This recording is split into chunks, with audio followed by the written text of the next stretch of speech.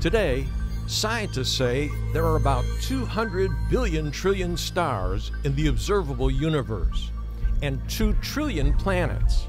When the Pew Research Center asked Americans, "Do you believe that we are alone in the universe?" about 2/3, or 65%, said no. They believe that intelligent life exists on other planets. And amazingly, 76% of adults under age 30 agreed with them. Polls also showed that 41% of Americans believe UFOs, popularly known as unidentified flying objects, are evidence that alien life from other planets has come to Earth. Moreover, 16% of people claimed first-hand sightings of UFOs. Even Congress and high-profile Pentagon officials are interested in UFOs. In 2022, they officially broadened the name of UFOs to UAPs, or Unidentified Anomalous Phenomena, so they could document unidentified craft maneuvering between air, space, or through the sea.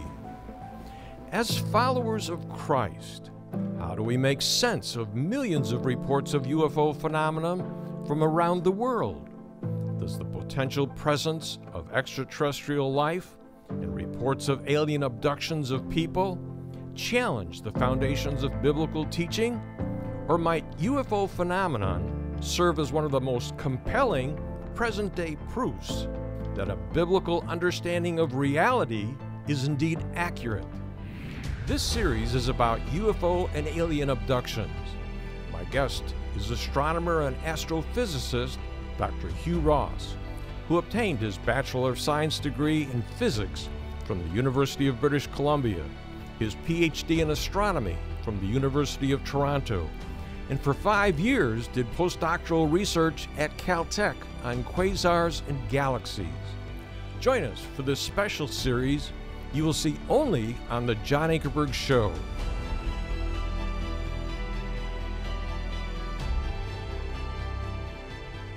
Welcome to our program. I'm John Ankerberg, and my guest today is astronomer and astrophysicist Dr. Hugh Ross. And I'm so glad that you're here, Hugh. And right behind you, you see a galaxy full of stars. And I want to ask you a question. How many stars are there in the universe? Oh, about 10 trillion. Some of the atheists would say, you know, if God is the creator and he created everything, he wasted a lot of time on all of these stars. Do we need all of these stars? Well, we need the universe to be precisely the mass that it is to get the elements that are essential for life. And so if you make the universe the tiniest bit less massive, then the only elements that stars will be able to produce would be helium from the primordial hydrogen. You only have helium, hydrogen, and a tiny amount of lithium. Make the universe slightly more massive than what it is, then the stars will have so much helium in them that they'll quickly fuse all the material in the universe to elements heavier than manganese or heavier. In both cases, you have a universe with no carbon, no oxygen, no nitrogen, and no possibility for life. The mass of the universe has to be exquisitely fine-tuned. How many galaxies are there in the universe? Well, the James Webb Space Telescope is telling us we're dealing with about 2 trillion medium, large, and giant galaxies. And do we need all of those? We need every bit of the universe. And keep in mind, all that stuff we see, that's only 0.25% of the total stuff of the universe. What's the age of the universe? 13.79 billion years. How long do stars burn? Well, the really big stars burn up in a few 100,000 years. Stars that are tinier than the sun can take as long as 1 trillion years to burn up. What's the age of the Earth? 4.5662 billion years. I love you having these decimal points here. Let's take you to the sun. We take the sun for granted all the time, and it's so important. Just give me an idea, first of all. Give me the the diameter right straight across from one side to the other, what's the diameter in miles of how big is the sun? It's about 865,000 miles in diameter. Let's give another way of saying how big the sun is. If we were to take Earth, and we had a bunch of Earths, how many Earths would it take to fill up the sun? 1.3 million.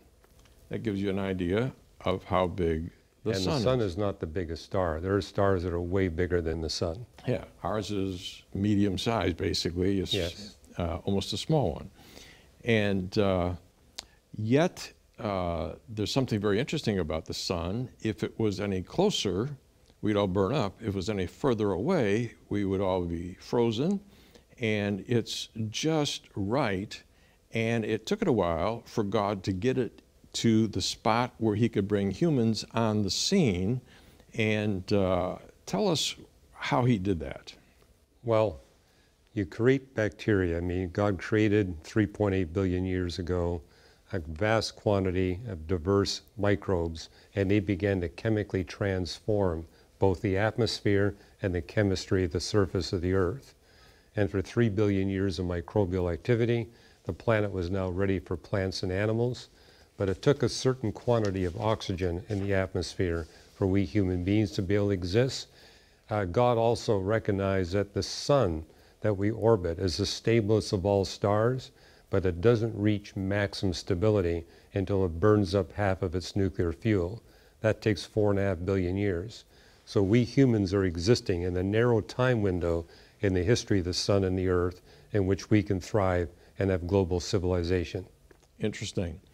Got another question for you, because the number one cause of people that take a poll, whether it's a Gallup poll or any other kind of poll, is that 50% or more of Americans, and especially more than Europeans in France and South Americans in Brazil, the fact is they would say that UFOs and extraterrestrials, that they came from a faraway planet and they came to our Earth, and that's why we're seeing UFOs and extraterrestrials. But I got a question for you before we answer that one, and it leads into it, and that is, first of all, how fast is the speed of light? 186,000 miles per second. And so God's put a speed limit on the universe. You can't go any faster than 186,000 miles per second. And I wanted an illustration of how fast that is. So here's my illustration. If I came into the room and all I said was, hello, that's all. The speed of light, starting when I said hello, going around the middle of the earth and coming back to that spot, by the time I said hello, it would have gone around the earth 7.5 times. Right. That's pretty fast. Now, the reason I bring that up is that our spacecraft are realizing we can't go like Captain Kirk, and we couldn't go Mach 1, Mach 2, and so on. You can only go probably at 1% of the speed of light. Why? Well, it's E equals mc squared, basically saying the faster you travel, the more damage your ship will take from protons, neutrons, particles, dust that's in interstellar space. And so if you double the velocity, the damage goes up by a factor of 4 times. Now, one way you can mitigate that is make your spaceship smaller. The bigger the spaceship, the more impacts it's going to take. And astronomers have already determined the biggest spaceship we can send even to the nearest planetary system cannot be larger than 10 centimeters across. Which is 3.9 inches long. Yeah, it's just this size. So you're not even going to send a termite across interstellar space, let alone these beings that you see on posters in Roswell, New Mexico. And how long would the termite take to get there? Well, if you're going at 1% the velocity of light, to get to the nearest planetary system, that would take 42 years. And people who search for extraterrestrial intelligent life, they've already ruled out all planets within 250 light years of the Earth. Now we're talking 25,000 years to make one trip. Yeah, And for them to get the information back to us, how long would it take for them to get the information back to us via sound? Well, if you're talking 250 light years away, it takes 250 years to send a signal back. So astronomers actually want to go to the nearest planet outside our solar system. Talking 42 years to get there, another 4.2 years to send some information back. It's a 50-year project. Hollywood's gotten into this, and Steven Spielberg had E.T., Please Phone Home. And I had the question of how far away was home? And the thing is, you astronomers, with your telescopes, you have examined how many planets out there as far as you can see.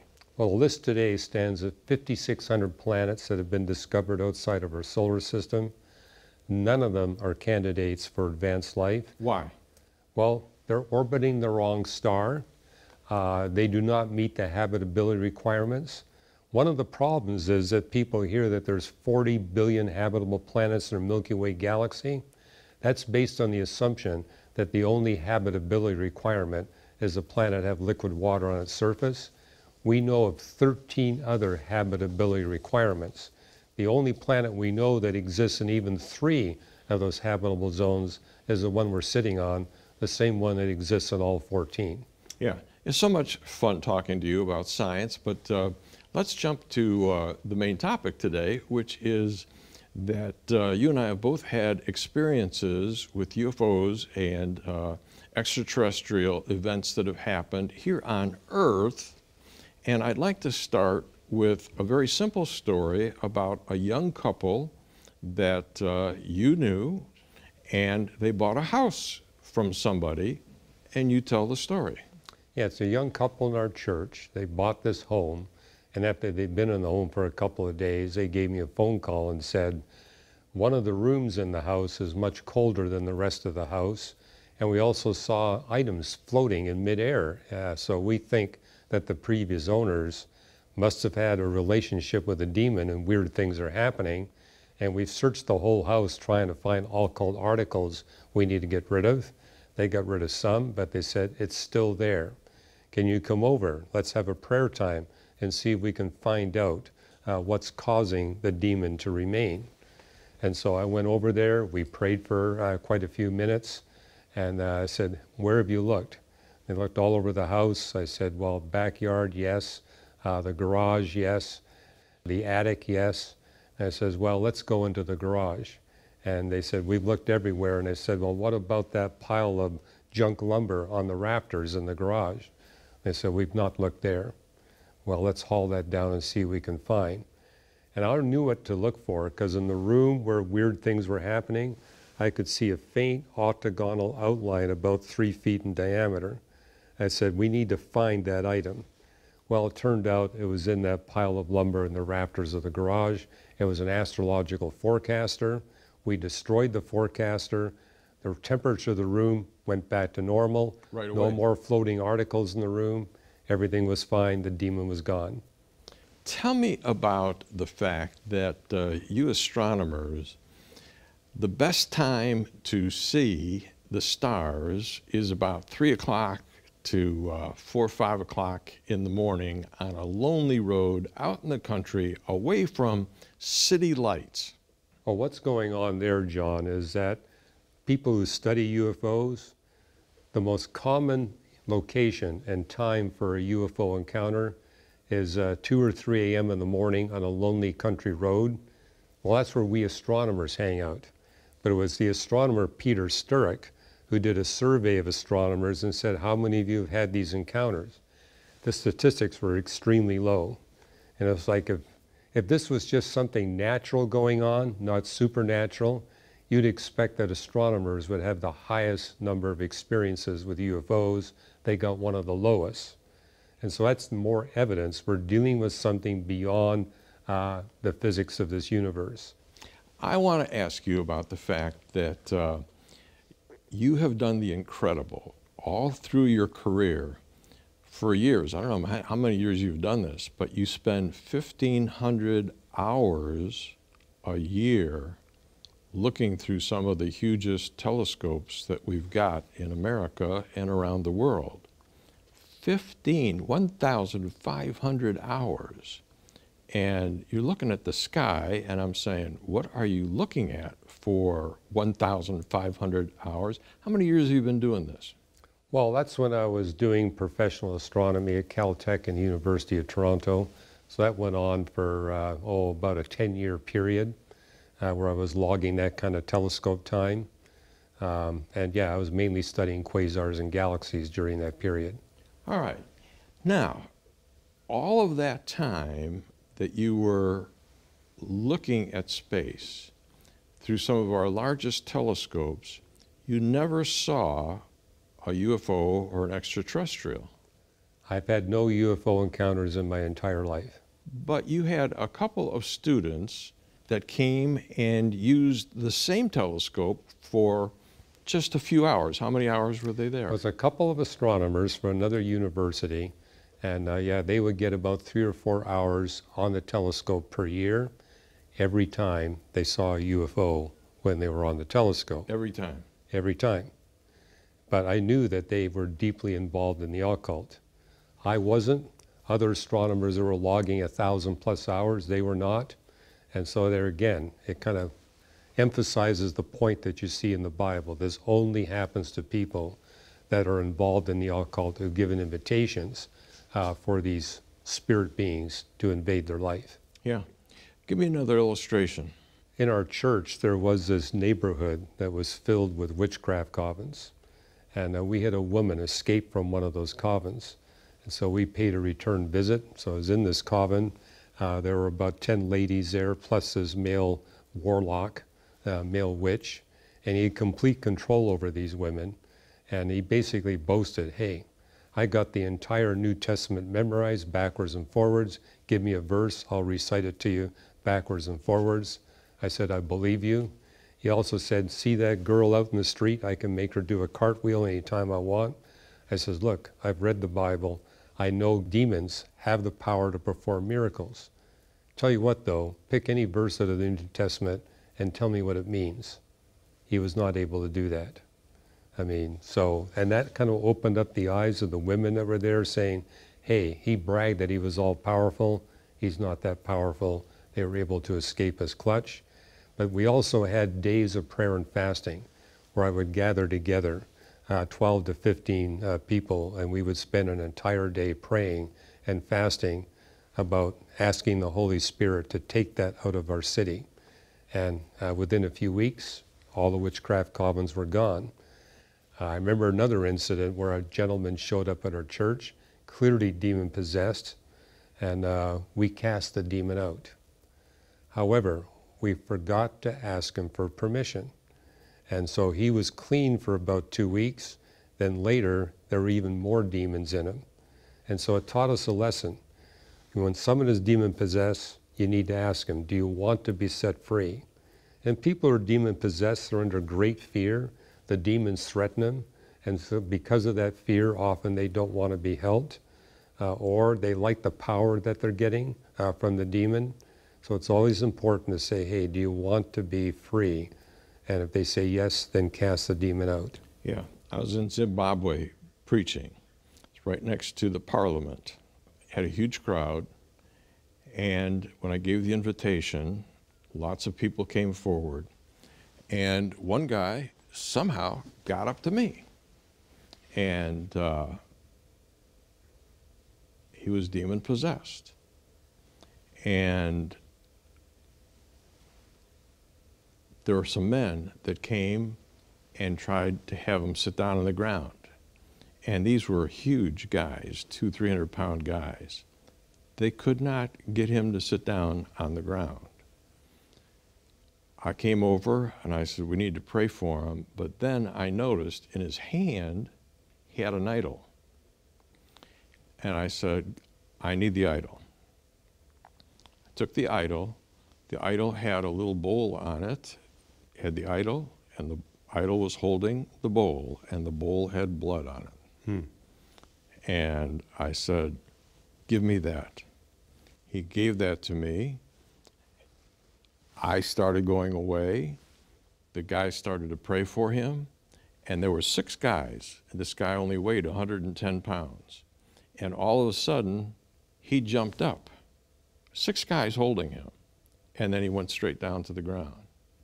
And I took that idol away and broke it up and into all kinds of pieces. So in terms of what you're talking about, I realize unless they're willing to give up the very thing that they're serving, the demons will come back into the person, and it can be worse than it was at the front. Now, we're telling these stories because it's happening all over the world. We're doing audio Bibles that we're giving to people, and we're over 17 million people in listening groups. And people that are having demonic experiences, they put a Bible that just starts to play, and the demons start to scream. They hate listening to the Bible. And they lock the person in the room, and they keep the Bible playing, and in about a day or two, all of a sudden the demon leaves because they hate listening to the Word of God. So you've got to know the Word of God. But for people that are listening to us right now, here in America as well as around the world, there's a lot of dreams. I think one of the biggest things I've seen is people that get involved with this, they cannot sleep at night because they have the worst dreams that you've ever had.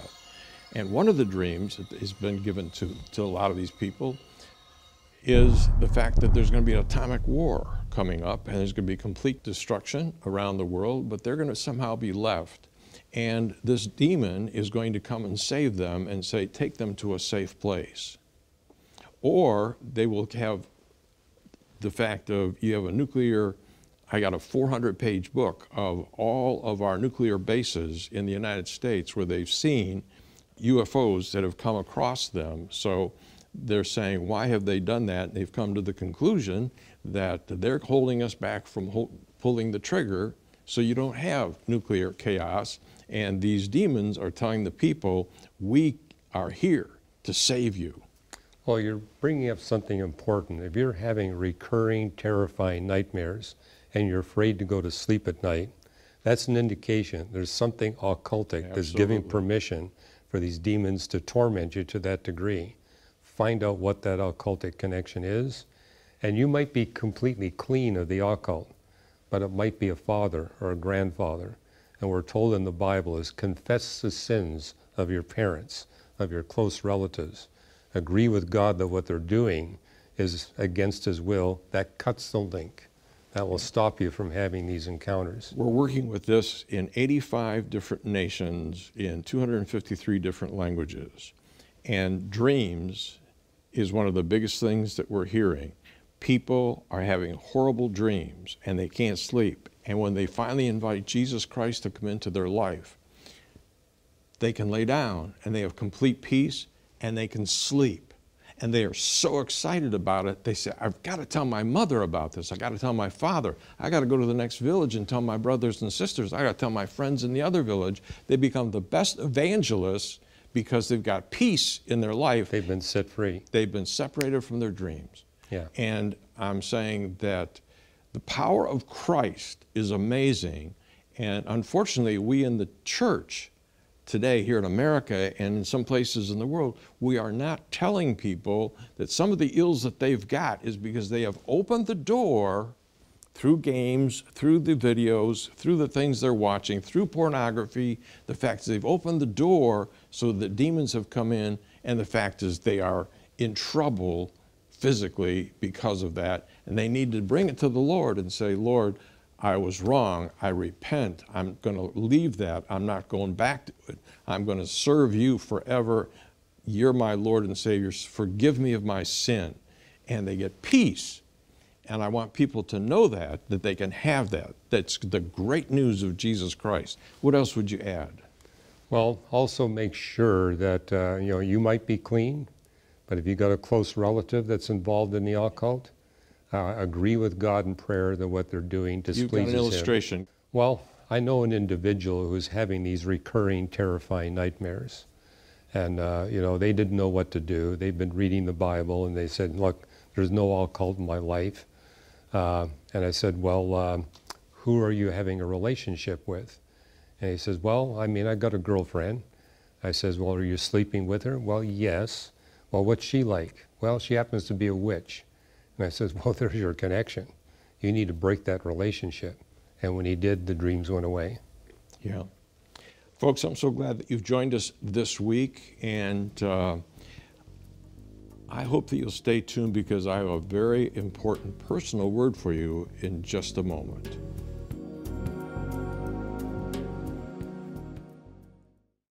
Thanks for joining us today. Jesus said he came to seek and to save those who are lost. He says it was because God so loved the world. He loved you so much that he gave his one and only Son, that whoever believes in him shall not perish but have eternal life. You see, Jesus came into this world to pay for your sins. He died on the cross and rose again so that you can be completely forgiven and spend eternity with him. This isn't something you can earn through your own good works. He offers it to you as a free gift, which you can receive through putting your faith in him. If you'd like to do this right now by asking Jesus to be your Savior, I invite you to join me in this simple prayer. Just say, "Dear God, thank you for loving me. I know I am a sinner, and I ask for your forgiveness right now.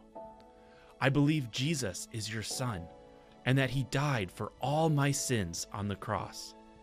I also believe that you raised him from the dead. Right now, I want to trust him as my Savior and follow him as my Lord. From this day forward, please give me the strength to live for you. I ask this in Jesus' name. Amen." Now, folks, one day I said a prayer just like that. And if you prayed this today, I want you to know what God promises to do for you. The Bible says, "Whosoever shall call upon the name of the Lord." That's you, if you just prayed this prayer. And if you did, I want you to see what God says he will do. He says, "shall be saved." That's what God does. He promises to save you. Now, if you would like to watch more programs from the John Ankerberg Show again, or share it with a friend, you can do so for free on your phone through our app. Just go to the App Store on your device and search for Ankerberg. Once you download it, you can watch this series again, as well as over 100 other programs, anytime, anywhere, absolutely free. To find these videos in your language, simply open up our app and tap on the languages. Thanks again for joining us today. I hope you tune in this time next week for another episode of the John Ankerberg Show. Until then, God bless, and I'll see you next week.